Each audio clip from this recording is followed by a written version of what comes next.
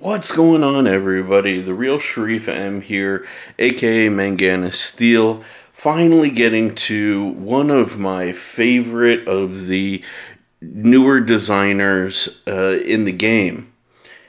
Arcane Design, man.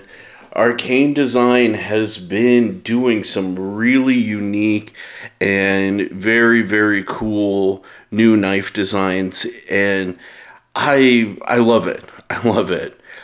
Before I get into it, I just wanted to remind you to please like, comment, subscribe, drop your thoughts down in the comments below. I absolutely love it. I'm trying to get to 500 subscribers and would really, really appreciate your help.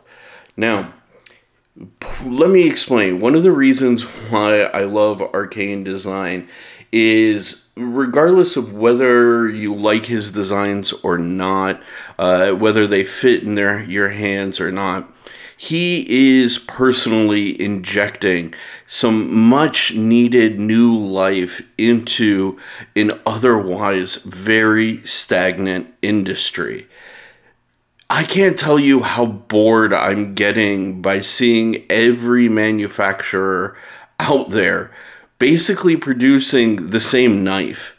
It's all drop points, it's all button locks, it's all this, it's all that, and I have a lot of trouble distinguishing, really, if you took the labels off, one brand's knives from the next, and you cannot say that with Arcane Design. Like, you just can't.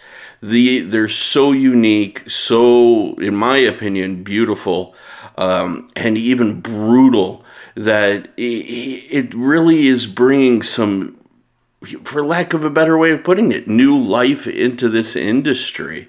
And I'm just so thrilled by that. I've been one of his earliest fans.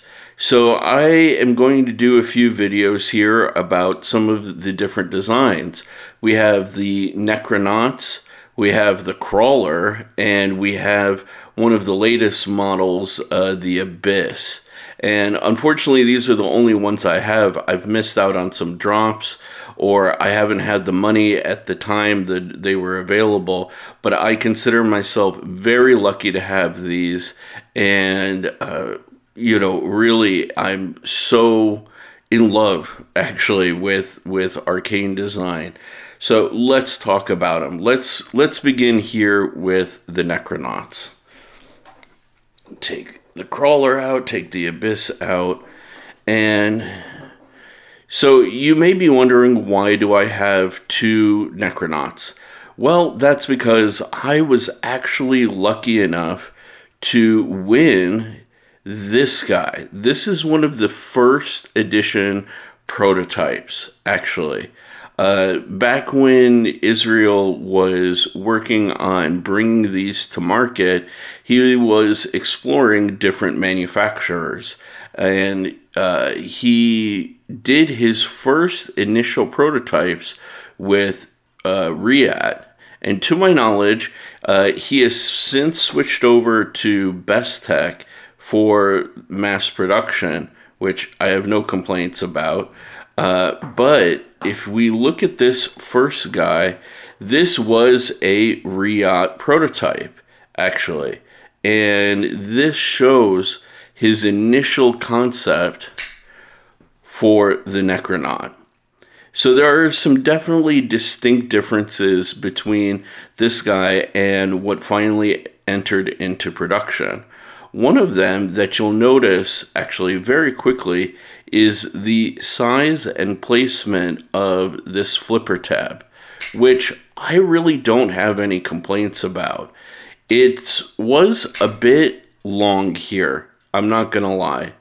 You know, when you start looking at the knife, you know, in this profile, that does protrude quite a fair amount, versus the actual production one is quite a bit smaller. Quite a bit smaller. Another place where you can see some differences between the two knives was actually in this little tail section here. The feedback that he got from different reviewers and people said that this was a bit too long, actually. So when you compare the two, you can really see where he kind of cut that off. And let me see if I can line them up. Yeah, so this is the two of them lined up. Look at how big of a difference that actually is. It's quite substantial, and you can even see how there was a extra kink right here in the handle. Now, I can honestly tell you, gripping the two, you actually don't really feel a significant difference between them. Even with my extra large to double extra large hands, it doesn't really make a big difference. The blade style, the blade shape, even the blade length, all stayed the same. You see? You can literally put them on top of one another and they are mirror images of one another from every other respect. So a lot stayed, but just these two particular details, I believe, were the primary changes here. So it's really, for me, exciting to be able to look at and compare, you know, the prototype, the initial vision versus what entered into mass production. So this guy, the prototype, is definitely a safe queen for me.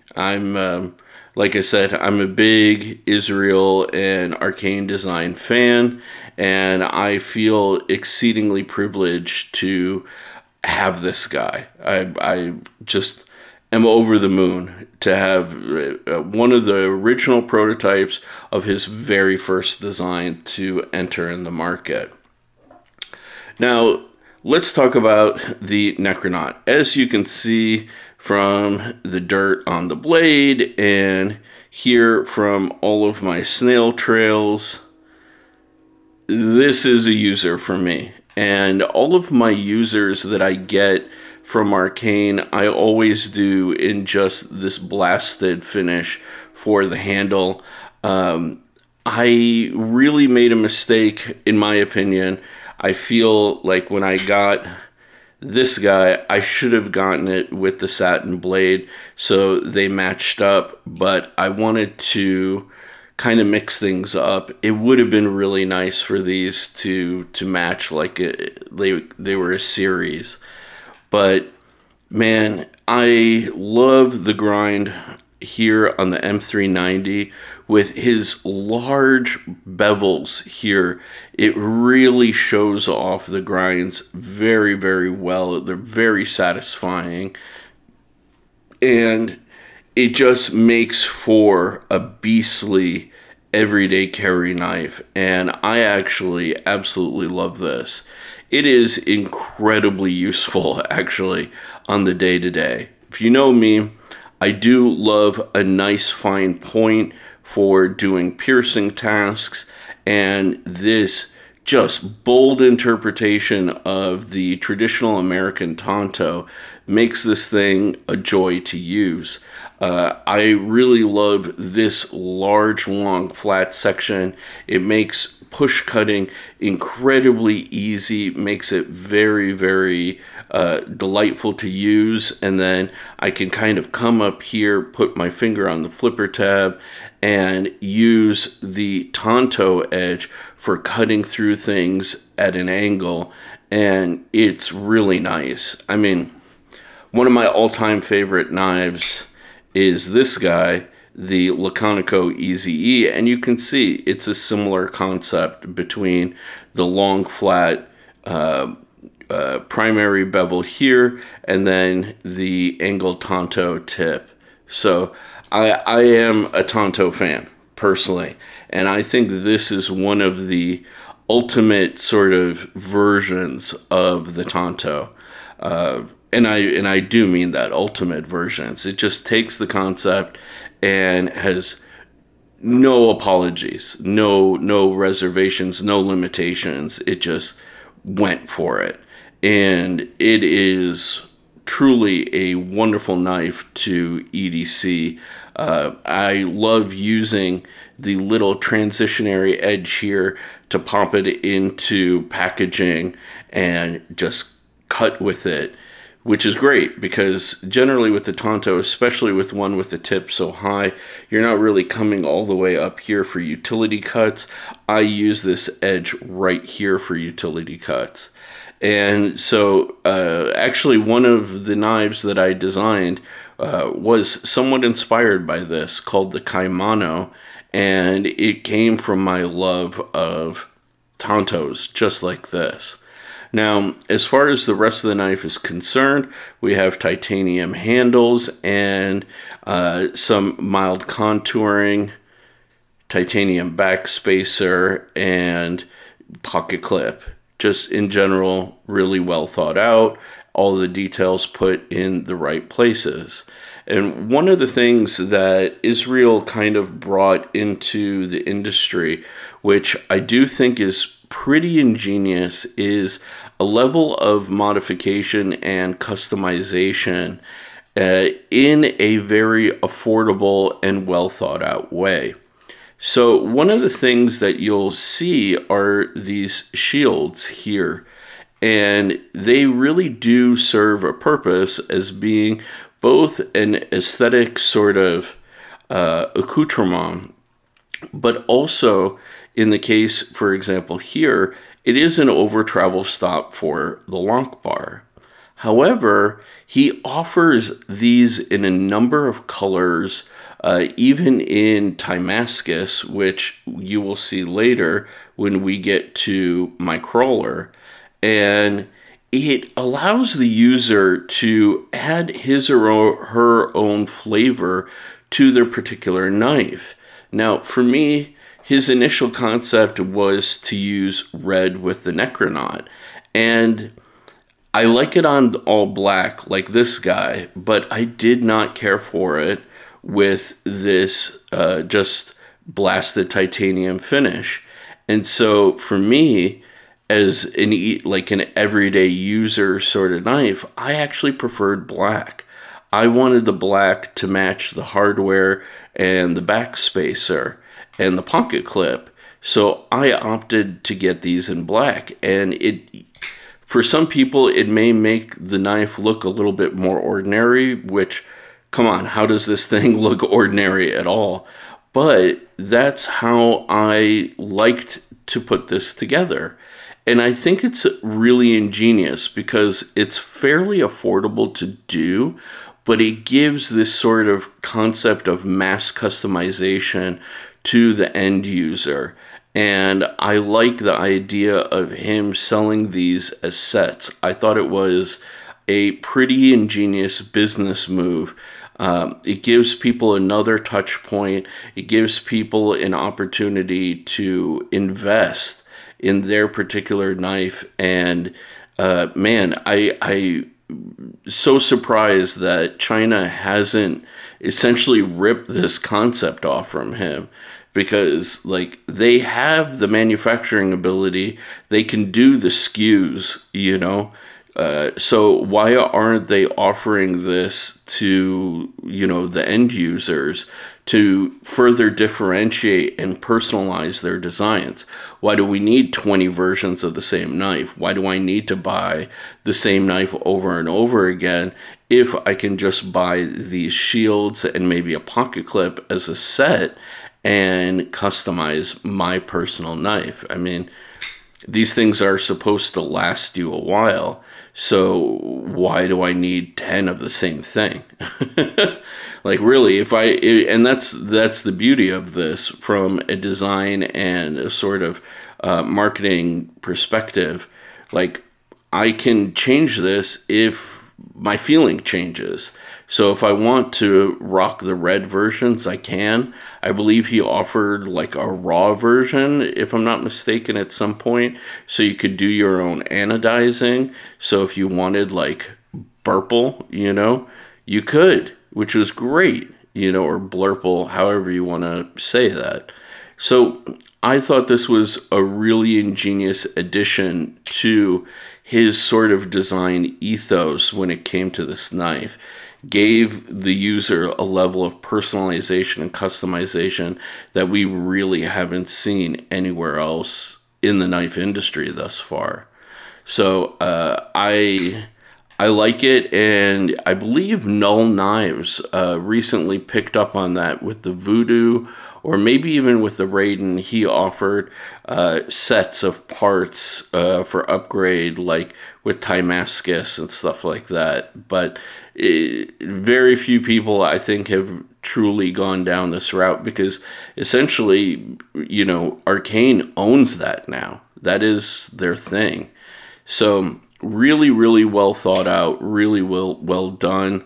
One of the things that I do love also design-wise about this knife is just the thought to have this relief here, which just really allows you to put more pressure on the flipper tab, and you know, you're not hitting just the straight titanium. And that was one of the changes you'll see here versus the prototype. The prototype doesn't have that, but it has a much larger flipper tab. So the transition to a much smaller flipper tab, as you can see there, I believe, you know, I'd like to believe necessitated this, and it's a very welcome addition. I don't know what the technical name is. I just call it like a flipper tab relief.